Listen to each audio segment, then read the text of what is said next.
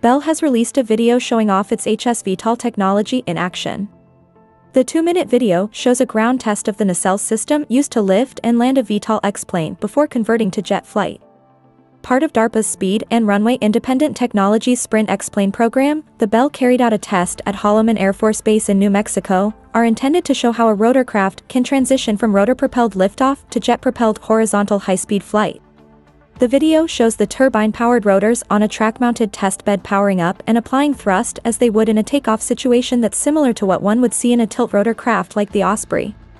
In a similar manner to such craft, the X-plane in proper flight would tilt its rotor to the horizontal for forward flight, but there the similarity ends. As can be seen in the test, once the craft reaches sufficient speed, the jet propulsion system is supposed to take over.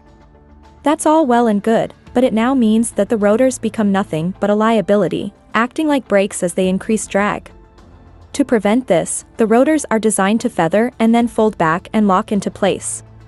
When fully developed, the new pilot-optional aircraft is expected to be capable to cruise at high subsonic speeds of up to 518 miles per hour, for a range of 230 miles at altitudes up to 30,000 feet while carrying payloads of up to 5,000 pounds, in a compartment large enough to hold a small vehicle.